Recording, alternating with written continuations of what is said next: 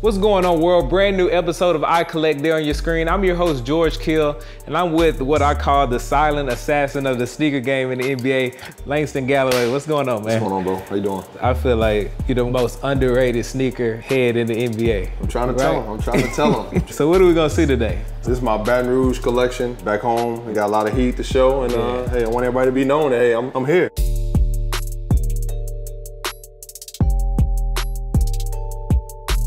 Literally break down all my walls, so going from 1 to 23 with all my Jordans. Then I tried to mix it up, tried to go from like pennies to Air Max to LeBrons to Kobe's, KD's. About how many do you think are in the Baton Rouge collection? It's probably like 600 to 700 pairs in here right now. It's a lot. It's a lot in here. So let's start actually in the middle. You got to bring the heat out first. Okay. I got the Georgetowns. That's Georgetown 3s. One of my favorite schools growing up. Got the Pharrells. Wow. Tough pair I picked up during All-Star weekend. Got the Theraguns, another tough one. I go to the Lil Wayne vs. Drake's. Huge pickup. One of my boys hooked me up in Miami. While you keep showing us, where do you usually shop? Any city we go to, you know, I go and try to pick up whatever's out there, or just go check out the stores. I mean, especially with Detroit, every city you could think of, so it's pretty cool. This is what started my whole collection right here, the He Got Games, Jesus Shuttleworth / Ray Allen, you know, and then having Denzel going at this movie, it was dope. What was it like seeing Ray Allen in that movie and then you actually playing against him? It was crazy, just like seeing his work ethic. That was the biggest thing. Like you see him like get there early before the games, and then like during the games, like he always locked in. This another crazy pickup I picked up. Yeah, the All-Star game, Jordans, 17s. I got these signed by Kobe. This one I went to Knicks. I said, Kobe, man, you gotta sign these for me, and he signed them for me, so it was cool. Is that one of your favorite players growing up? One of my favorite players, like him, Allen Iverson. I mean, I had so many favorites. Mirrors, yeah, I had to scoop these up. They got everything with it. I'll make sure I come with it. I'll make sure I'm gonna come with the heat for y'all, man. Show me 5 shoes in here in this middle section that you feel were the hardest to come by. Oh, man. The Stewie Griffins. I still got these wrapped up, these bad boys. Now, how did you come across those? Man, one of my guys, he posted them online. I hit him up, I was like, hey man, what you doing with those? And he was like, man, I'm just holding on to these. It's just a part of my collection. And I was like, what would it take to get you up off those? And he was like, man, look, I loved you as a Knick. I'll give you this price. And I was like, all right, cool. The only thing was that they have an auction in New York and this and that. So make sure you come to the auction and really like just see our whole collection. So it's cool. Figure out what these might be for the box. Peach ones. They didn't come on big sizes, but I just happened to find these online and I was like, man, I gotta grab those. One of my guys online on eBay, he actually hooked me up with this pair. I haven't seen this colorway, but I was just like, it was a dope color because I know I can rock it in Detroit.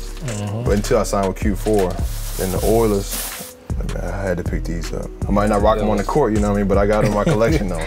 As y'all could see by the box, you know, something's gonna be in there.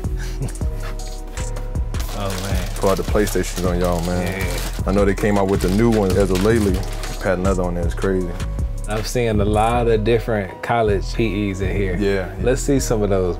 We got the Marquettes right here. One of the coaches I know over there. I had to represent him, D. Killings. Got the Oregon 14s. These were actually hard to come by because just the material. One of my guys was telling me sometimes the material kind of fades, but I had to pick them up though. One of my guys out in Portland, my man Scott, he hooked me up with these Kentuckys. That's one of the most coveted shoes. Yeah, my guy, he gave me a real good price for these. I appreciate my man Scott, appreciate you, bro. Got the Oregon States. My man Emo, he gonna be upset because I got these. Oregon 4s, another tough one to get. Both the 3s. Yeah. Both the Oregon 3s. 2 classics there. 2 classics right here, yeah. Got the Michigan 12s. As y'all know, I'm in Detroit. So I had to represent. Got the Michigan 12s, Michigan 3s, got the Marquettes, Marquette 4s, got the Georgetowns. Now, if you could create a St. Joe's shoe, what would that silhouette be? What would it look like? Kobe has like a similar shoe. Had to go with the maroon, like almost like a matte gray, and then you gotta throw a little black in there. That'd be dope. I would go 3s, even though 13s are my favorite, but the 3s, I gotta go with the 3s. The St. Joe's 3.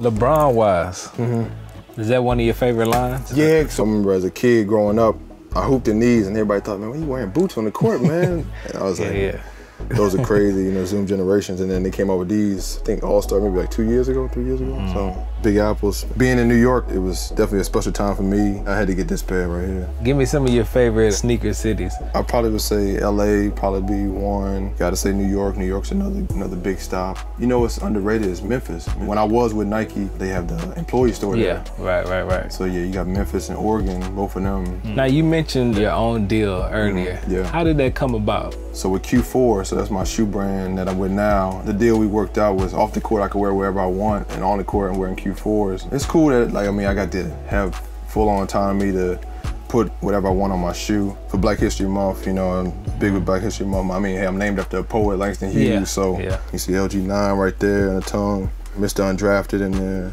Be able to show all Baton Rouge, where I'm from. Put my Bible verse on the back, Hebrews 12:11. It's pretty cool. That's awesome. Cool. I'm excited. Just like this is year one, but I mean, going on year two, it's gonna be crazy. I'm just excited to just be an undrafted guy and to be able to really like show what, hey, all the dedication, all the passion, everything I've put into it, and be able to show it off on the court and into my shoe. It's gonna be dope. Let's kind of go to this back wall here. I can tell you're a big Jordan fan, but I see a lot of Yeezys back here. I'm a big like Kanye fan, especially of his shoes. I'm not gonna say lyrics and stuff like that, but he came out with some crazy stuff. Yeezy ones. I remember just grabbing all the colorways, grabbing these.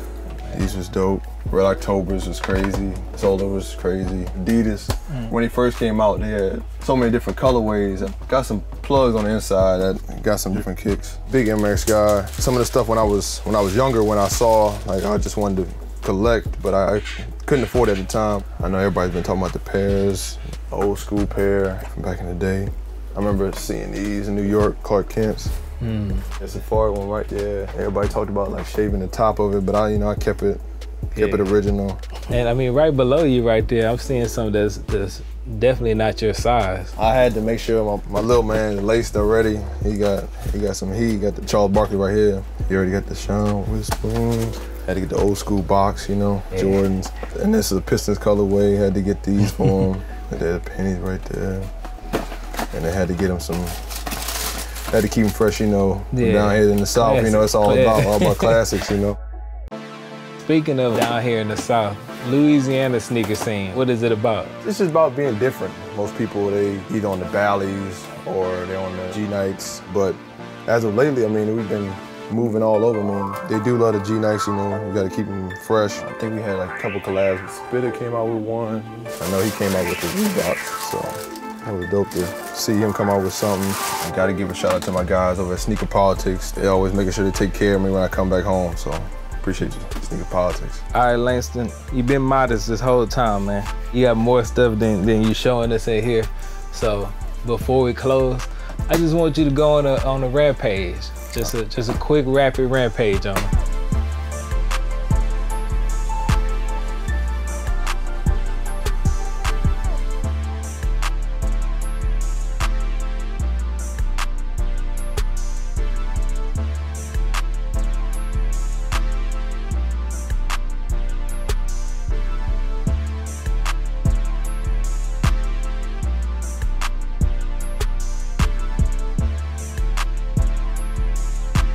Last but not least, my boy hooked me up with these. Something crazy. That's how you feel, huh? That's how I feel.